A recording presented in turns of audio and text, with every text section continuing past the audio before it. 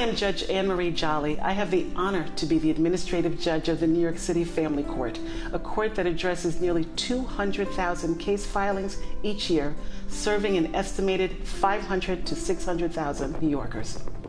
Thousands of families come to New York City Family Court every day, usually because they're experiencing a trauma. And it's our job to help them navigate through that trauma and get to the other side. It's important to show them that they are more than the worst thing that has ever happened to them. So please join us as we share our experiences with New York City Family Court across the counties and across all titles. I'm Eugene Hurley, and I'm the Chief Clerk of New York City Family Court, the place where I've spent most of my court career. As Chief Clerk, my top priorities go to the heart of our mission statement: to protect the rights of families and children by ensuring the just and timely resolution of all matters brought before the court, while remaining committed to ensuring that all who serve in our court and all who interface with our court are treated with respect and dignity.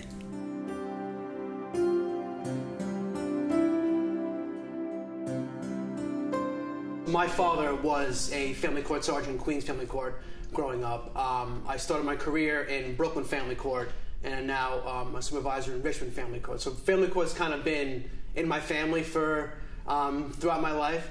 One thing that I personally take pride in is helping the public. Well, New York Family Court is a part of the judicial branch, which deals with specifically three kinds of specialties. We have the CVOG specialty: custody, visitations, orders of protection, and guardianship. We have the child support unit, that obviously is, with the name, is for child support, and also paternity. And we have the child protective specialty, that is where we deal with neglect and abuse, adoption, and many others like treatment court and all of that involve especially juvenile delinquency.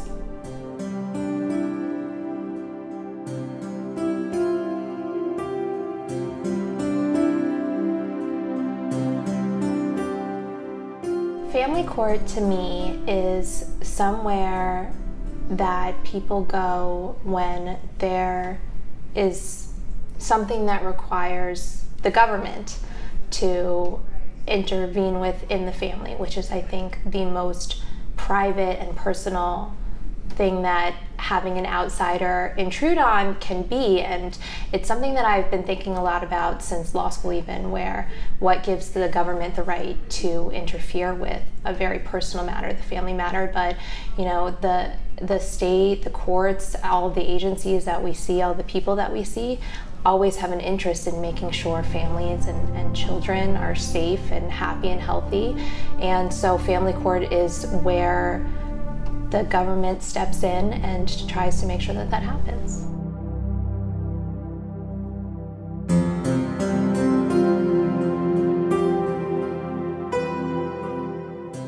I would say first and foremost, it is about the child. The child is the root, is the heart of everything that comes out of this building.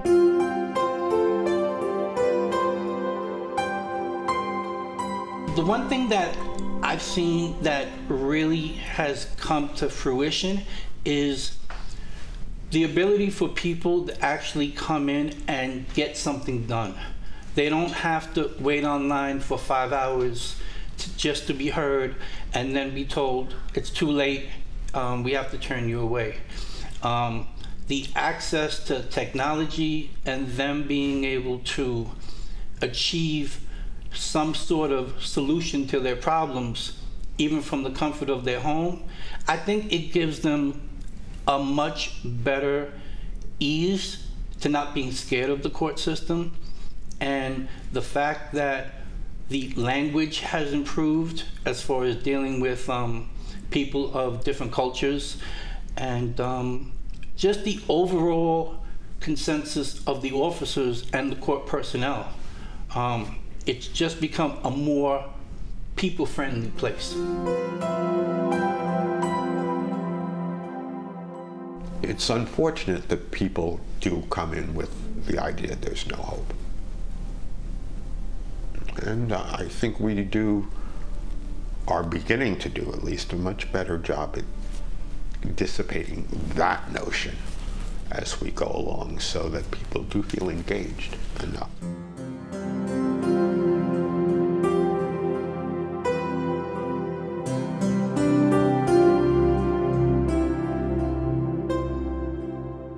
I think family court is always thinking of a new way to helping people, litigants, or all the public out there. The design of our court is a little different than just regular Supreme Court or civil court. Like, people have to go there, pay a filing fee, and it's different type of practice. So we always try to look for new technology, a new way to help people and benefit people in many ways.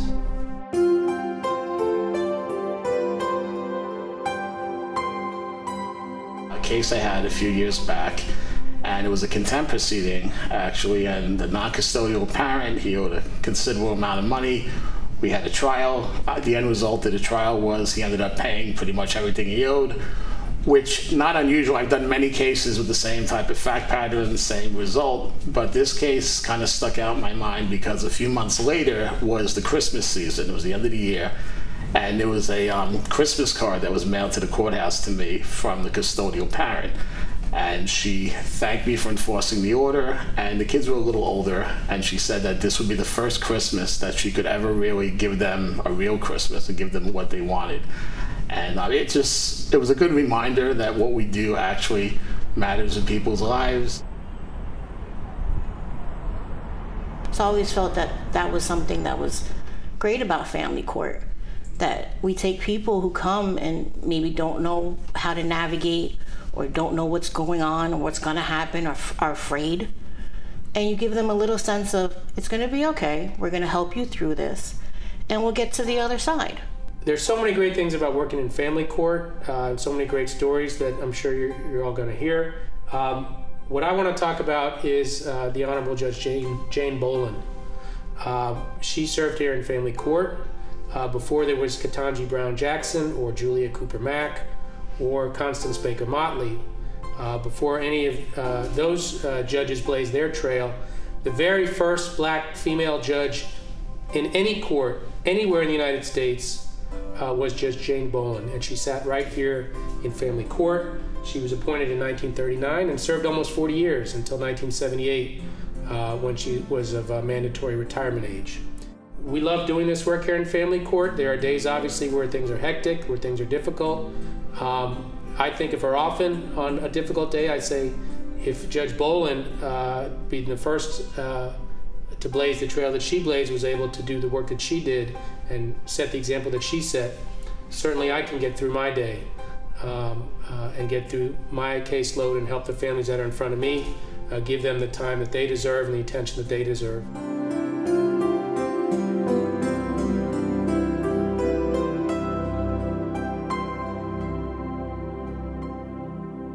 The court is a very different place than it was 50 years ago, thank goodness. And we've come a long way. And I have been very, very fortunate in my professional career. And I've had a rewarding, challenging, and very exciting professional life. And we have much work to do. We have much work to make the court more equitable, to fight racism, to increase our resources, and to ensure justice, and to make the court more responsive to the needs of the children and the families who come before it. When I started in the Bronx as an assistant deputy chief clerk, I was assigned to the CVO division. And I was often asked to step in at the window when we had angry litigants. I can recall a few times when the same gentleman came in very upset, requesting visitation with his twin daughters. One day it was Christmas Eve. So I pulled him aside and I let him share. I said, you know, what happened? He's like, I just want to see my girls. I just want to see my girls. I see right here, you're supposed to have a visit right now. Is there any reason why you came to family court to request visitation? You're missing a visit. Go see your girls right now and come back to me the day after Christmas. I promise we'll file your paperwork. And he said, you know what? I'm gonna do that. I said, great, go prepare your girls for Santa and I'll see you the day after Christmas. And he did come back. And he actually thanked us for listening, but also for telling him to go see his girls because he would have missed the entire visit had we filled out his paperwork and had him appear before a judge that day. It just brings to mind how compassion has to come first. And it takes a community to do this. And in family court, our hearts are community-sized. I am also sure that the hundreds of attorneys for children and lawyers representing parents in the family court can claim the same satisfaction derived from using their skills to help other individuals with the most fundamental issues in their lives. We are a unique and special court. My career, of course, continued for many years in family court, and I have seen changes along the way.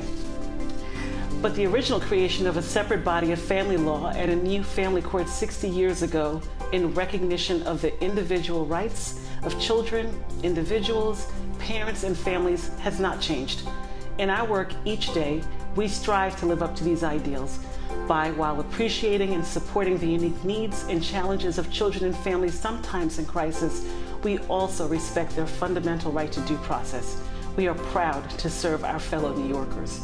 Because of our determination to ensure that our court is accessible to the families we serve and responsive to their legal needs, we are determined to identify and address issues that may negatively impact and affect the experience of those who appear in our court.